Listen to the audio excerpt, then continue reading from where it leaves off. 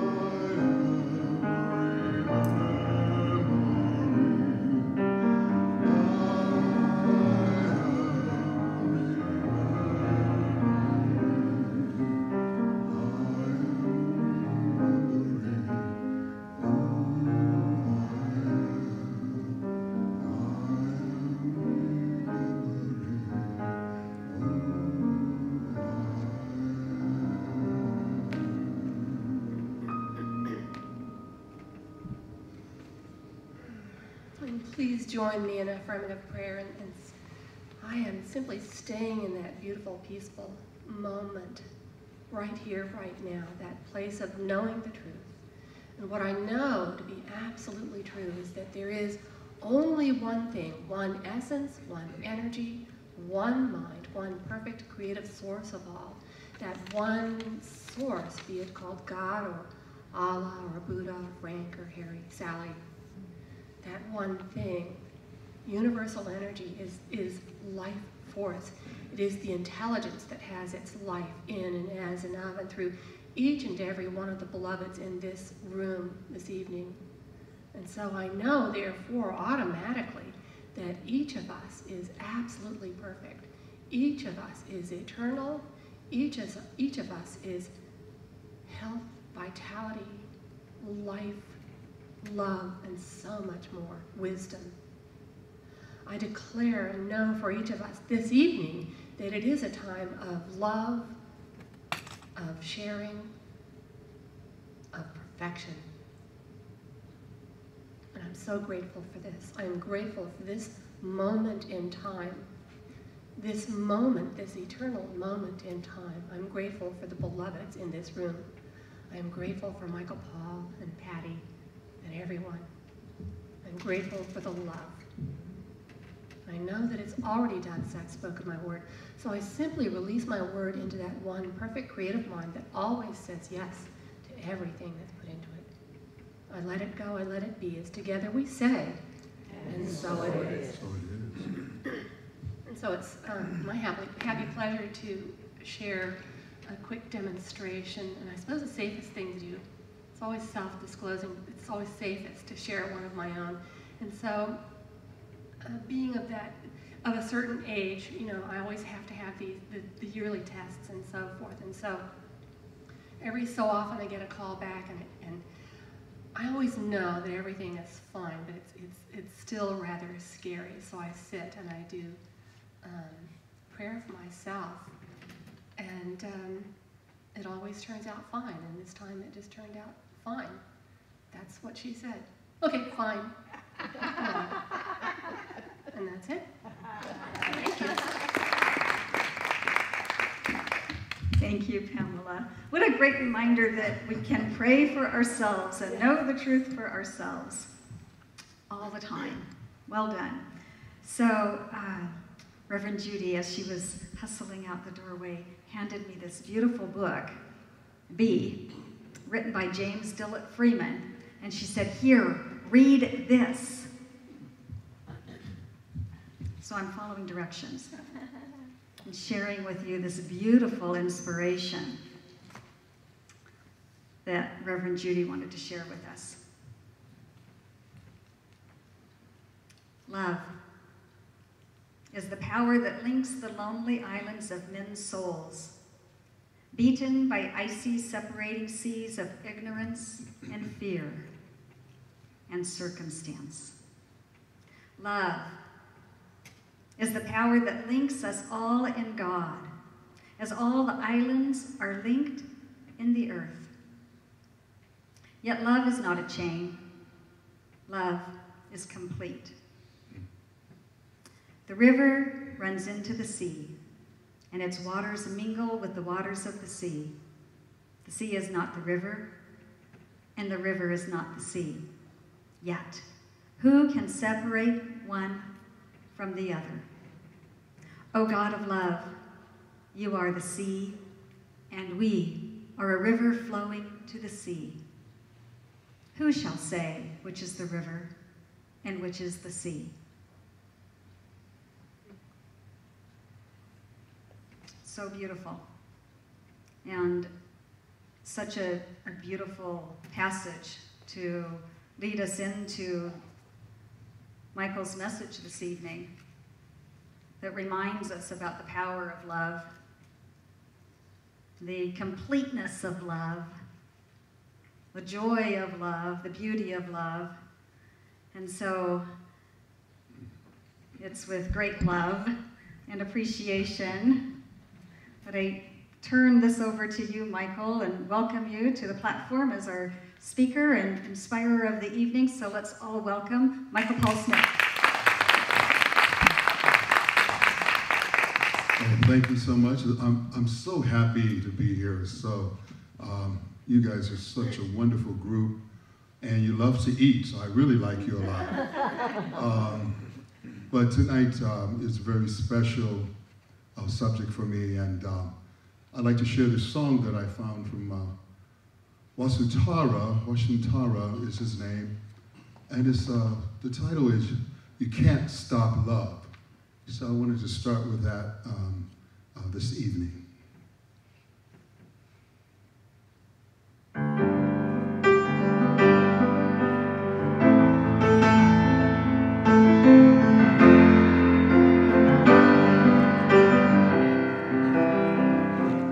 Open your heart, let your love run free, right over the ocean, right across the street.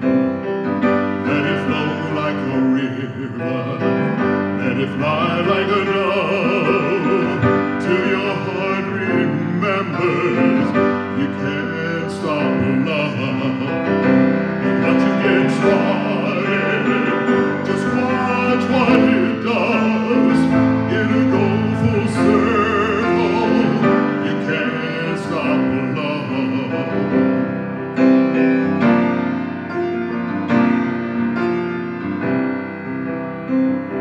Just open your heart. Let your love run free. Right over the ocean, right across the street. Let it flow like a river, let it fly like a dove, till your heart remembers you can't stop love. 'Cause once you get started, just watch what it does.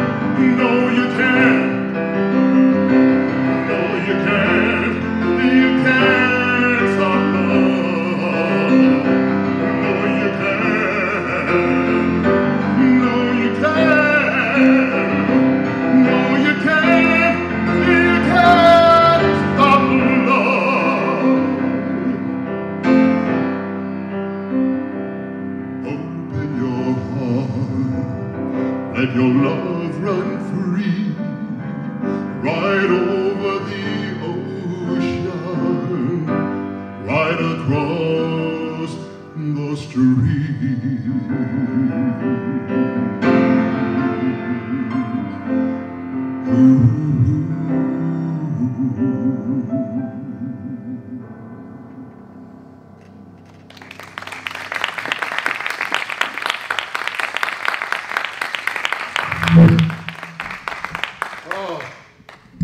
That really sets up my talk. It's a great subject for me.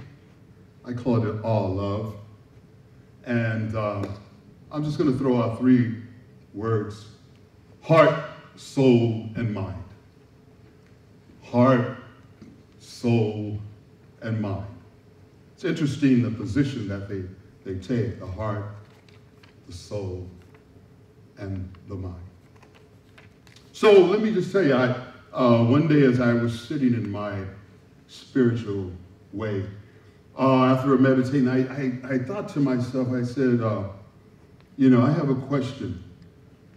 What is the most powerful energy force in the universe? Every now and then I get a scientific thought like that. And I thought, I just pose a question to you. What is the most energy force in the universe? And I pondered and I thought, and I said, I think it's love. And I thought, well, if it's love, why don't we invest more time in this discovery of it? You know, if I was an economist, I would go to school and attempt to get a bachelor's of science degree in economics. And if I was fortunate, I would probably transfer to some other major university for a master's degree in economics, and hopefully end up at Oxford in the PhD program for economics. Or if I was a chemist, I would strive to get a bachelor's of science in organic chemistry, perhaps, and so on and so forth. And I said, but these things are not the most powerful force in the universe. And I said, what is wrong with us as human beings? Why are we not investing in that which possesses the most power? And so that drove me to really belabor the idea. And so my goal tonight, in this time that I have with you, is to invite you to embody more love in every aspect of your life. I believe love will awaken every part of the individual experience for a more loving and beautiful life. So, how does love awaken us more in our lives? That's the question. How do we do it? I thought as a child, some of us are fortunate enough to have love demonstrated as a young child. And some of us are not as fortunate to have experienced love demonstrated to us as a young child. So I said, well, how do I get to the point where I can express more love? And so I said, the first place must be to start with the heart. Because the heart seems to be such a powerful organ in the body.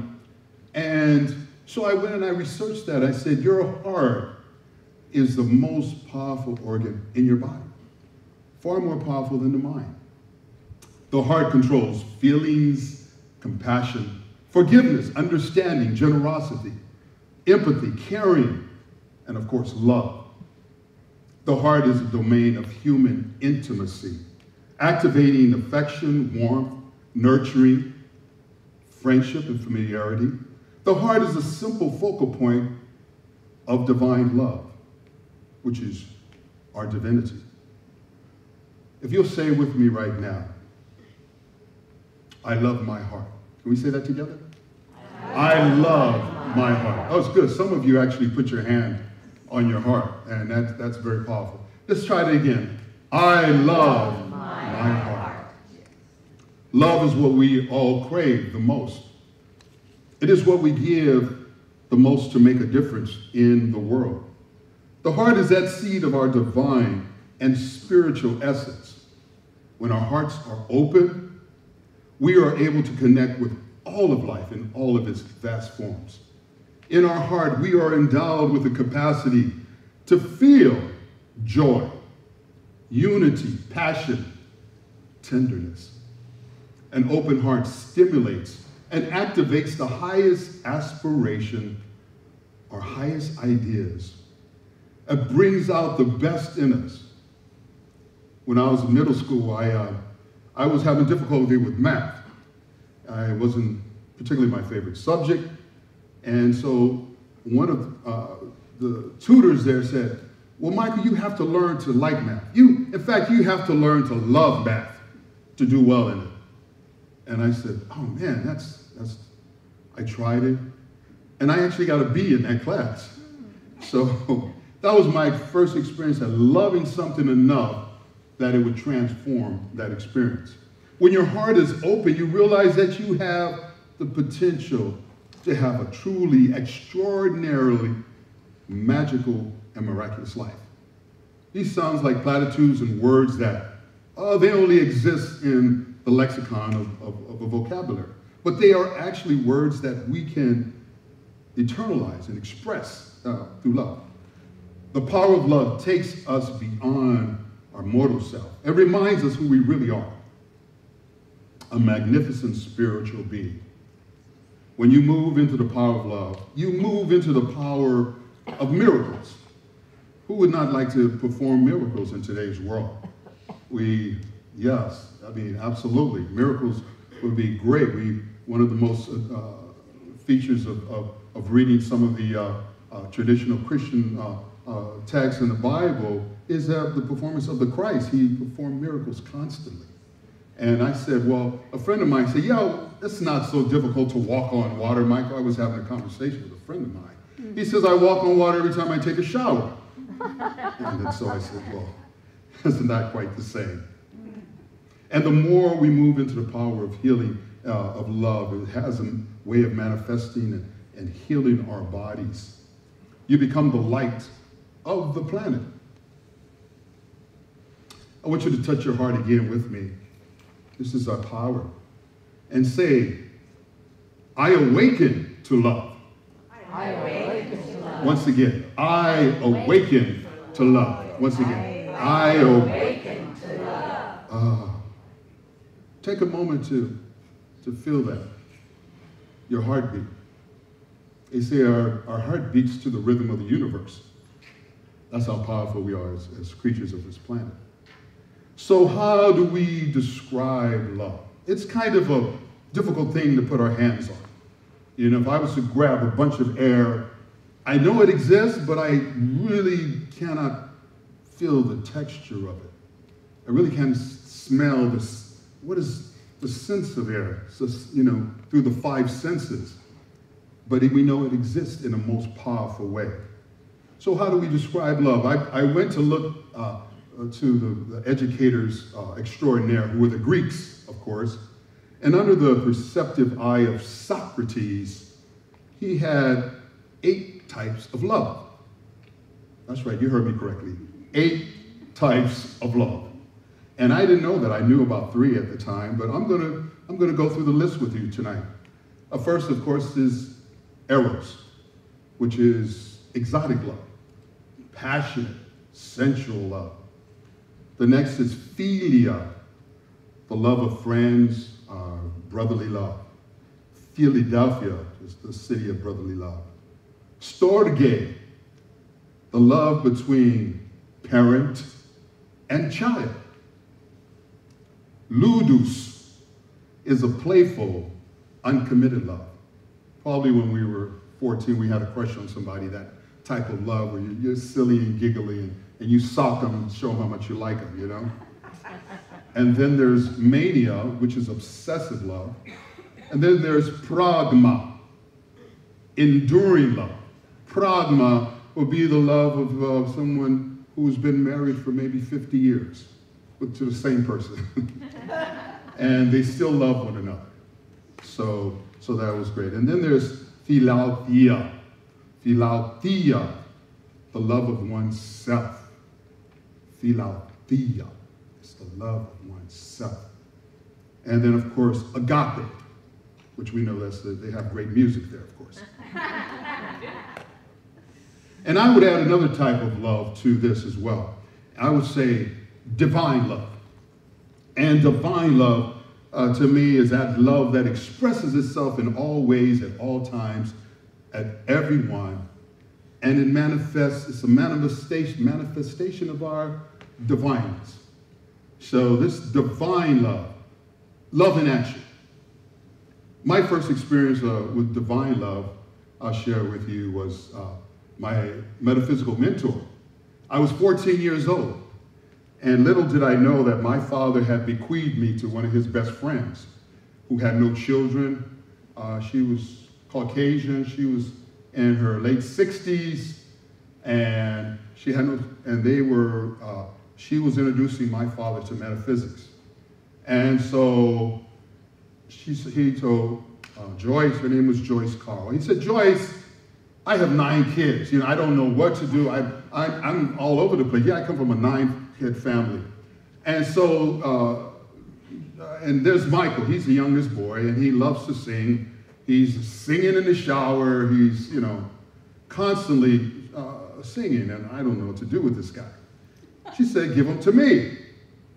And so, of course, he gave me to Joyce. Little did I know they made this agreement in the back room back there. So Joyce was responsible, and I love her dearly. Joyce was responsible for taking me from a 14-year-old, 5'11" or whatever I was, a nose that's too big for his body, all of 140 pounds. And she started to take me to concerts in Los Angeles. And she would say, we're going to go to a concert this evening, and I want you to dress a certain way, and so forth. And okay, fine. And anytime I would dialogue with her, she would, kind of like Dana, she would correct me if I used improper grammar, and so this budding relationship ultimately culminating with her saying, you know you're going to college. No one else in my family had gone to college, no one. Absolutely. I was kind of an athletic gym rat type of guy growing up, so I thought I'd get a scholarship. But Joyce said, you're going to college, and that's it. That's the end of the conversation. And so through her mentorship and her spiritual guidance, I remember once I was there, she became my music mentor as well. Piano lessons, voice lessons, German lessons, Italian lessons, French lessons. Boy, I was ready to pull her hair out before this thing was over with. It was like that, but it was a marvelous experience. And once I went to her home, and she gave me a little book, and when I left, and I treasured this book. I had no idea what it meant at the time. It was a small book. I could put it in my pocket, and was pretty fat. It was like this, and it was just really thick. And so as I was on the bus, it was called the I Am. Right, I'm 15 years old. I am? What does that mean? Did I know she gave me a magic wand to start working with? I started to read that book, and even though I didn't intellectually comprehend, guess what? I have a soul. Guess what? I have a heart. And that language spoke to both of those things. My intellect wasn't developed, but my heart was always there, and my soul has always been there. And so Joyce and I, she came to my graduation at UCLA. I graduated from UCLA, the first there, and went on to get a master's degree and so forth. And she believed in me so strongly and so keenly that I've traveled the world because of what she put in me.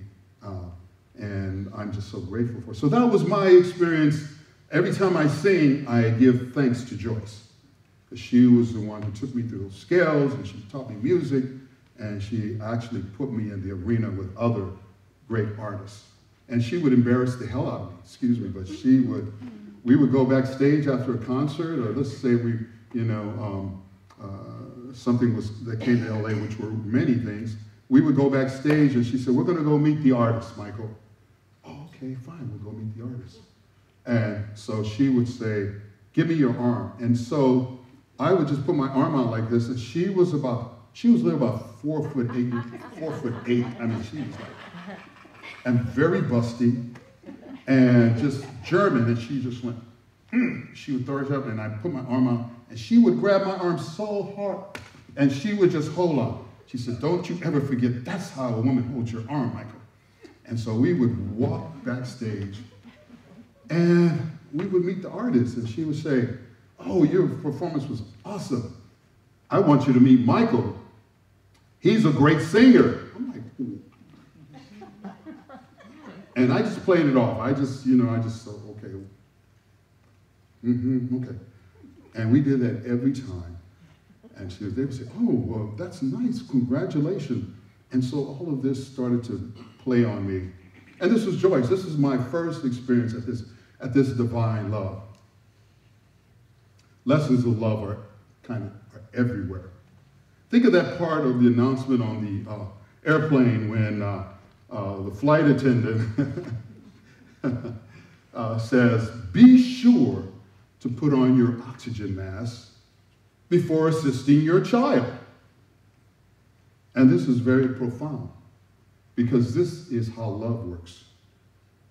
Or consider, so Gandhi said, who's one of my favorite mentors, Gandhi said, "You yourself, as much as anybody in the entire universe, deserve your love and your affection." Wow, But how does one feel worthy of love? How do we apply and incorporate what we know to be true into our daily lives? And so I researched it, and I found 5 steps I want to share with you today. If there's anyone, we all can of course, feel worthy to love, which is a royal calling for all of us, because it requires the most royal behavior of attitude, mind, of intellect, physicality. And so these are things that I found.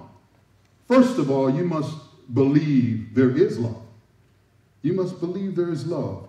This is expressing belief and showing faith in something outside of yourself. As good as that is, it is even better to have faith and love as part of yourself.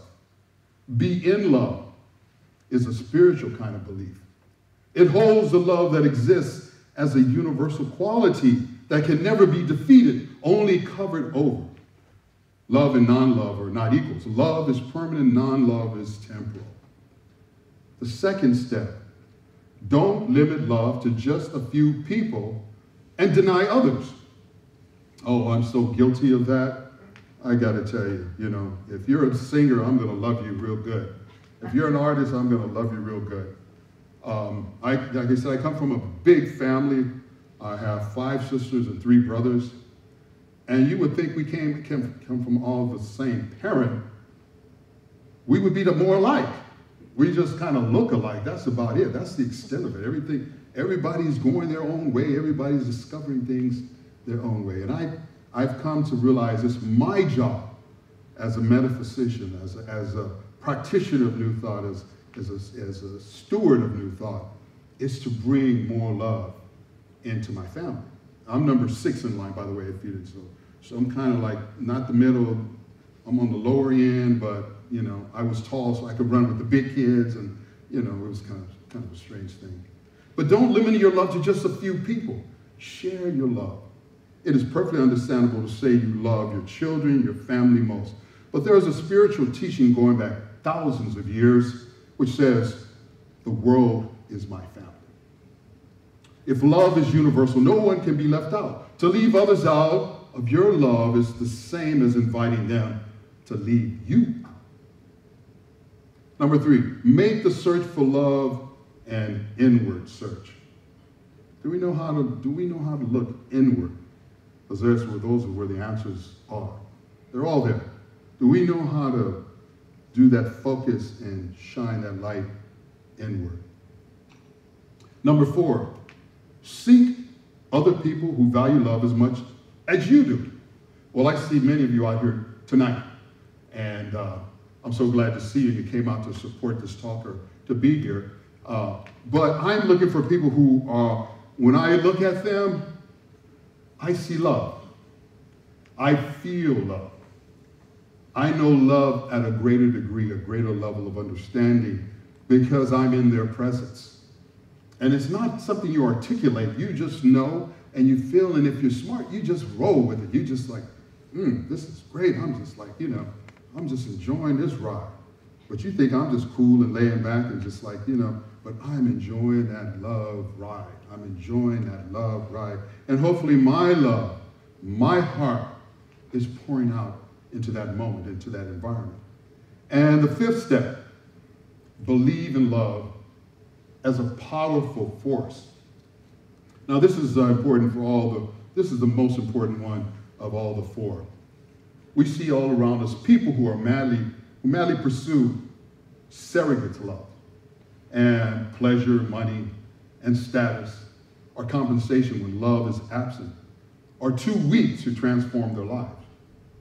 You do not have to give up these things, but it makes a huge difference to know that they are not love. The power of love is that it dissolves non-love. That's the kind of power you find on the spiritual path. Yes, it all begins with loving yourself. Can you love yourself? How many of you look in the mirror and say, I love you, Michael? Or, I say that to myself all the time. I mean enough time. It's kind of, I'm still not to the point where I'm like, I'm real comfortable with it.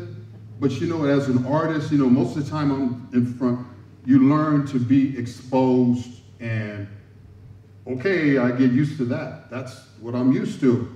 And it's kind of like when you say,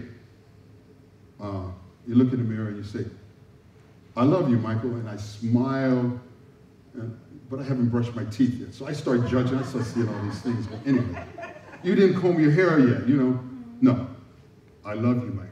So I get past the humanity part of who I am. You got to realize, we're all humanity. But we got to get to that part that's not the human part so much. So I'm going to invite you all to say, I love you, and to state your name tonight. So can we do that? Yeah. So I'm going to say, I love you, Michael. And you can say, I love you. Once again, I love you, Michael. Why am I louder than everyone else? I'm always loud, I know, I got it. One of the things about this teaching, I found this teaching at I guess about 8 years old when my father dragged me and 3 of my other siblings to Founders Center for Spiritual Living in Los Angeles. And my father never did this, and so it was quite surprising when he gathered us up. I felt, I was unfortunate that he gathered me as part of the group that was going to church with him that day. And so we all dressed up, and my father, who was one who was perpetually late to everything, so we arrived at Founders, and Founders, one of the largest metaphysical centers at this time in Los Angeles, and we get there, we can't find a parking space, and we find a parking space, and we rush in, and the wonderful deacon who was hosting the door we entered in said, I'm sorry, the lower floors are packed. There's no more seating, so you'll have to go to the balcony. And I don't know if you've been to Founders, it's like a circle. It's like you get so lost in that place. Where's left, where's east, west, you lose. I'm part Indian too, so I was like, I don't know where I am. Anyway, we go up to the balcony, and he says, I don't have enough seats for all of you. There's 5 of, yeah, I can spread you out. So he spread us out, which I love, because I got to sit right at the lip of the balcony. So of course at 8 years old, I was looking down at people at the top of their head and everything, It was just, I was just having a great time as a kid. And then all of a sudden, the curtains opened in front. And here stood a choir of about 125 voices. Wow, I never heard anything like that. And then this guy came out, this gentleman came out, and he stood, I didn't know he was from New York City Opera, and he came, and he stood, and he had a stance about him that I was like, who is this guy? And he began to sing, and the choir began to sing. And I was like, oh, yes. Wow. Little did I know I would be there as a soloist in my early 20s. And I shared that experience with the minister at the time, William H.D. Hornaday, and his secretary. And they said, we're going to write that up, Michael. We're going to put that in our newsletter. And so they wrote me up, and it was a marvelous thing. This is, again, from Joyce. And anyway, so I love this teaching. I've loved it for a long time. And I had to battle through, the holiness, the Baptists, all the various things my parents were indulging in. And when this came, guess what? My heart, soul, and mind came together with it. And so I love Ernest Holmes. All of that is to say I love Ernest Holmes, okay? That was what that was all about. I call him E.H. So E.H., I have a few quotes from E.H., is what I call him. And he says, love is a healing power touching everything into wholeness, healing the wounds of experiences with its divine balm. Today, I bestow the essence of love upon everything. He's like Dumbledore for something, man. This guy, he's just like, I'm bestowing love, and you can just see him going, and all this tickly stuff coming out of his fingers. I know that this love essence is the very substance of life, the creative principle behind everything, flowing through my whole being, spiritual, emotional, mental, physical. Wow. Come on, E.H. Come on, man. You're talking now. Love is the grandest healing and drawing power on earth. It is the very reason for our being. There is but one ultimate impulsion in the universe. This impulsion is love. It is the pure essence of divine givingness. I learned early on that whatever you love in life, that's what you're obligated to give. I said, I love checks. I love getting checks in the mail. Well, guess what, Michael? You need to write more checks so you can get more checks in the mail. You want to have a better humor, you need to be more humorous. You want to have a lightness of spirit, you need to be that. And Gandhi said it also, that be that which you wish to see in the world. Ernest goes on. There is but one ultimate impulsion in the universe. This impulsion is love. It is pure essence of divine giving. I think I read that already. Love harmonizes everything. Oh, you know I love that. Harmonizes everything. One of the greatest thrills I've had is to sing with other talented singers. And when we hit a harmony, I would feel like I'm soaring into heaven or the celestial realm. So I love that thing. And then Ernest also says, I believe love is the greatest healing. Healing. I believe in healing. I got to tell you, folks, we need to do more healing in our centers. I believe in healing. I think that's a tool we all can manifest through love. But I believe love is the greatest healing, motivating power in the universe. Because love is givingness. Our only love can be the love fulfilled itself in your experience, because love harmonizes everything, unifies everything, it gives to everything, flows through everything. That's the beauty of metaphysics, and that's opened up my world, is that it's in everything. It's everywhere at all times. No matter where you are, wherever you're sitting, wherever you're doing, whatever environment you're in, whatever disposition you may, it's always there. It's always there. It's never not there. All you have to do is be the consciousness of it. You just have to tweak that mind, that computer mind that we need. in this expression, we just get in there and tweak it. I want to focus on love. I want to see more love. The message shared here is this. We are love. The most powerful force in the universe is ours. It is ours to express, and most importantly, to bring to this planet. This planet. Have any of you taken a look at the solar system or the universe, or on a beautiful night? We on occasions find ourselves in Idaho, which is not a big city, and the stars that come out in the evening are mesmerizing. And I said today, we're a part of all that vastness. Do you get that we're made up of the essence of all of that?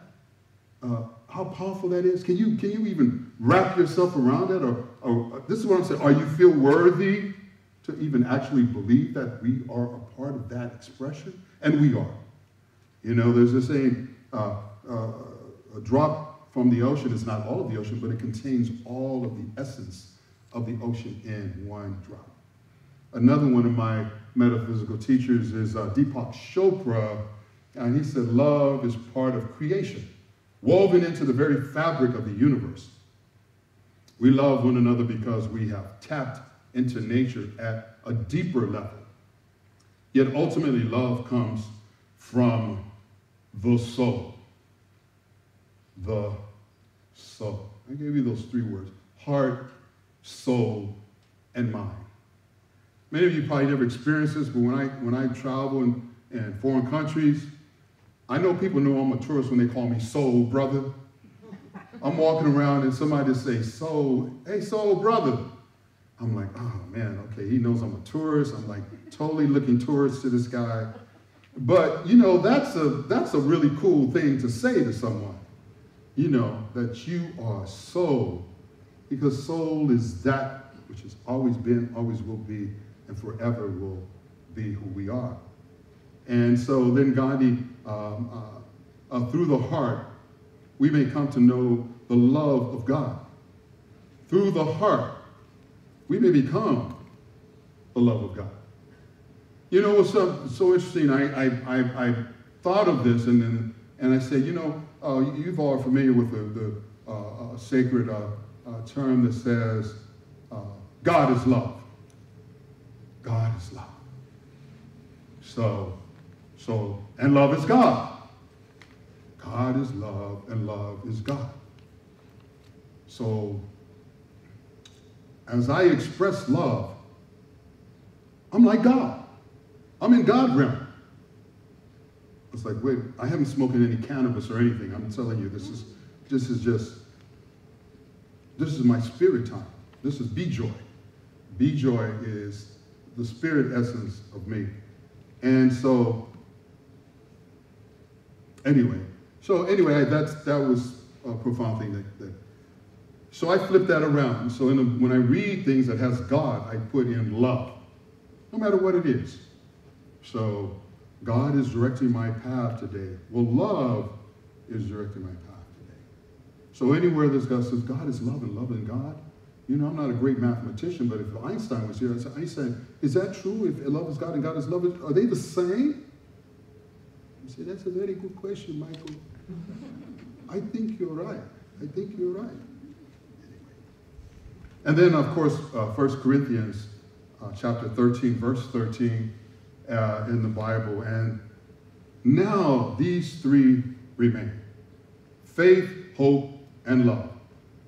But the greatest of these is love. Catherine Ponder goes on, I love her work.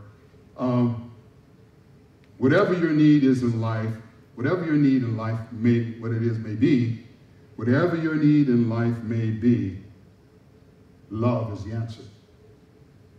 Roger Teal, marvelous ministry up in Colorado. If you want to know love, you must allow the armor of fear to be stripped piece by piece until you are naked before the world. He knows about vulnerability here. That's a good one. You know, Marianne Williamson, return to the heart of love. Love is what we are born with.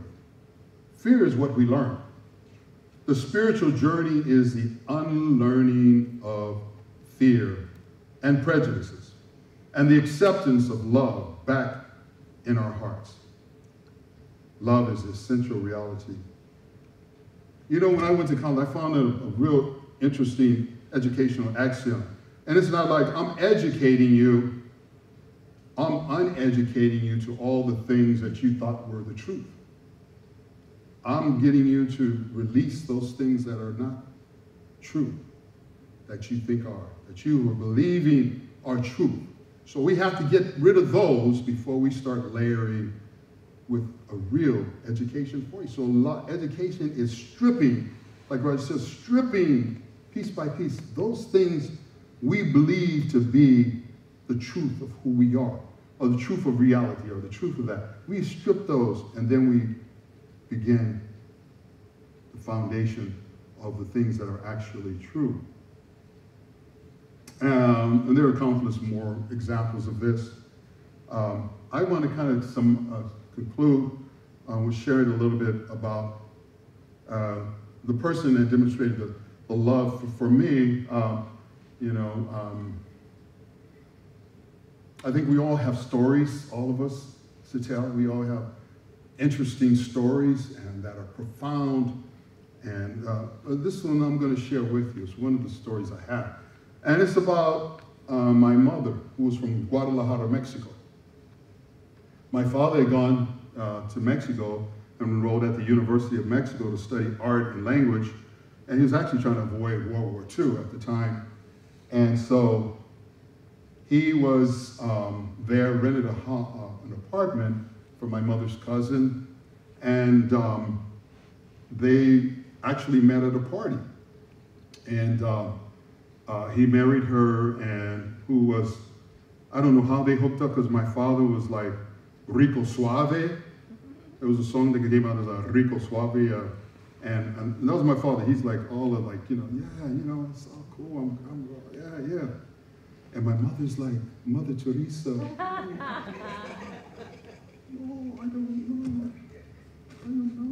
I don't think so. And somehow they got together, and 9 kids later, what can I say, right? And so he brought her to the States. She had very little education. She was beautiful. What the education she had was that she was a spiritual dynamo, And my mother was maybe 5 feet. So I got a thing for small women, short women. Between her and Joyce, what can I say? Just kind of. Anyway, so my mother came, and they had 9 kids, and my father perpetually was struggling. So I like when we talk about prosperity and actualization and the realization of prosperity in our expression, because I come from a place that wasn't a belief system, and so my mother struggled, my father struggled, everything was difficult. But what we know we had in that home was a lot of love, and my brothers and us, we never cursed in our home. Ooh, never. I got hit in the eye with an apple one time, bam! My brother was mad at me, he threw an apple at me, and he didn't think he was gonna hit me, he's not that good a pitcher. And for some reason, he caught me, I was looking out the side here, and bam! But then I threw a skillet at him, and we just, and that's how we used to, settle arguments in my house. So we knew who not to mess with and who was a touchy, temper and everything. But Mom, she was great. She kept us all survival ready, let me just say. And so we all grew up. We all are adults, and we all grew up. No one was taken in. We were in a very violent environment. Many people I knew who had been in the drug world and the gang banging world and all those things. I hate to say this, like, oh, not another gang banging story.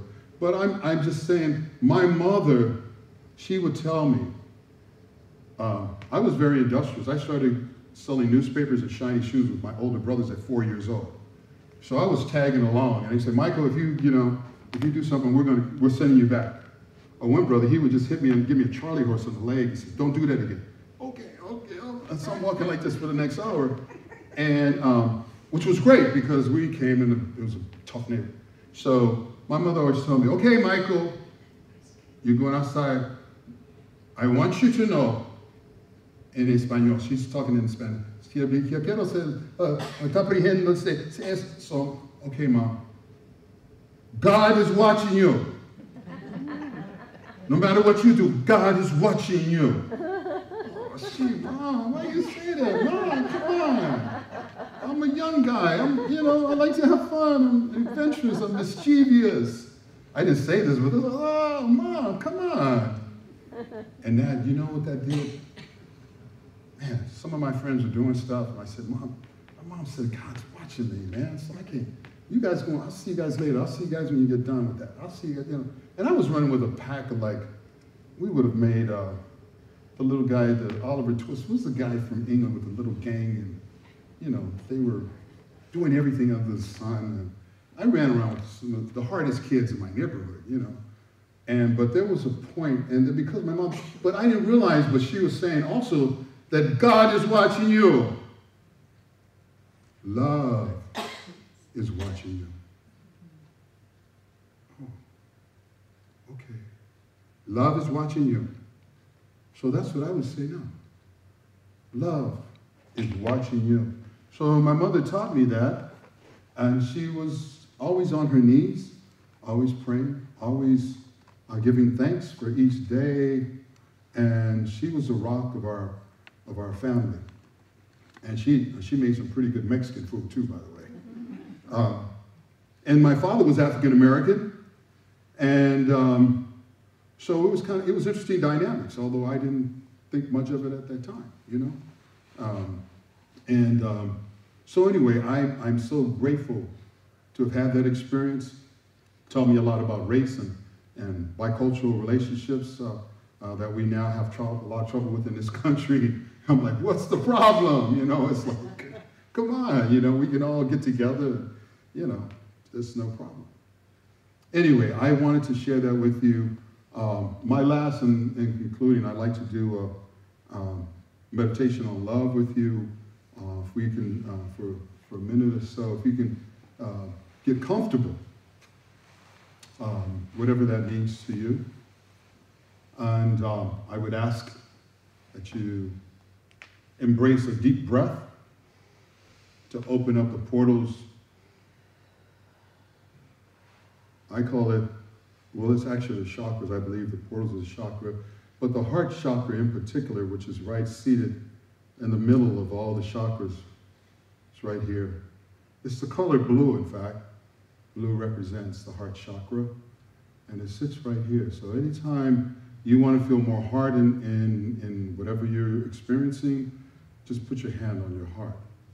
And if you feel nervous, you're in an environment where you may not feel, just put your hand right here. It works every time. So we just take a deep breath.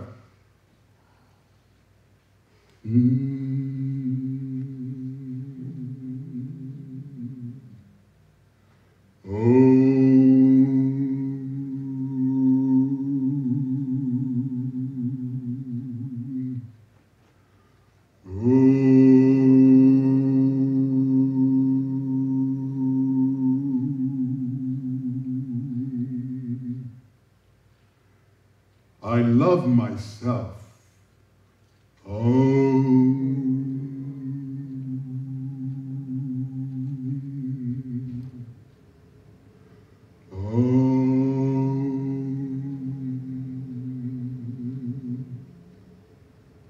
I am a beautiful person.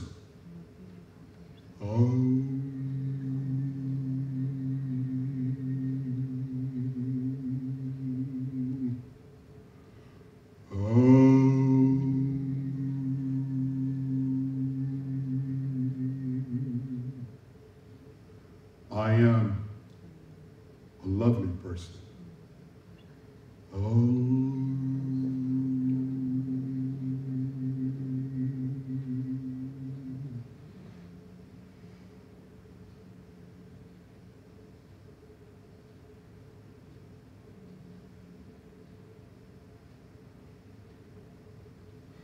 whenever you just so desire, just breathe out.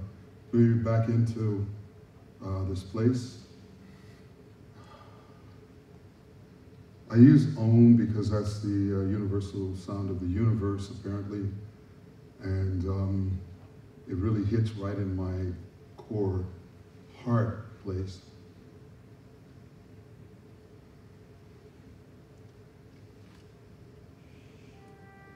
Well, in closing, just a couple of things I want to leave with you. One is that I've learned that the most amazing and important thing in my life is an open heart that's full of love.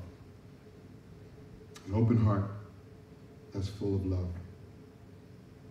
And I'd like to share with you, in closing, this song that really depicts that.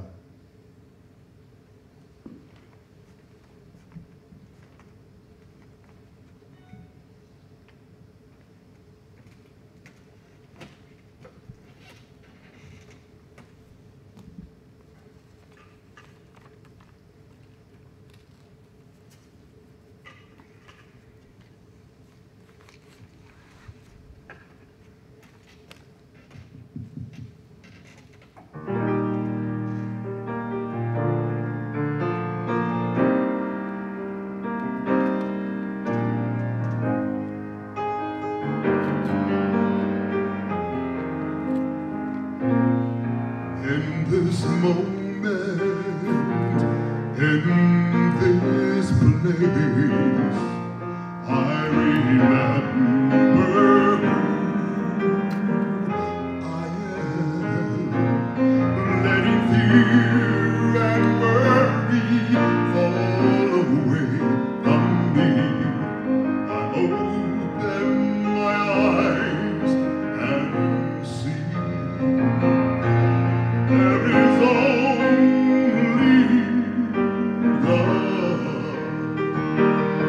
There is only love. A love that heals, love that sets me free. There is only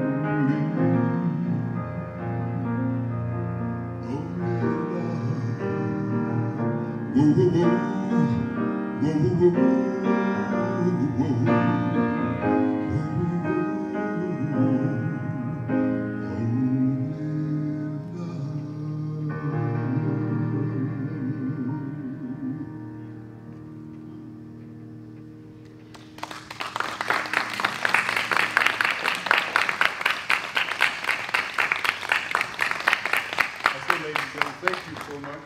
Thank you, thank you. Wow, another round of applause for Michael Paul Smith. That was so beautiful.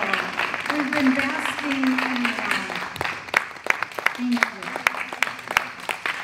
Can't wait to be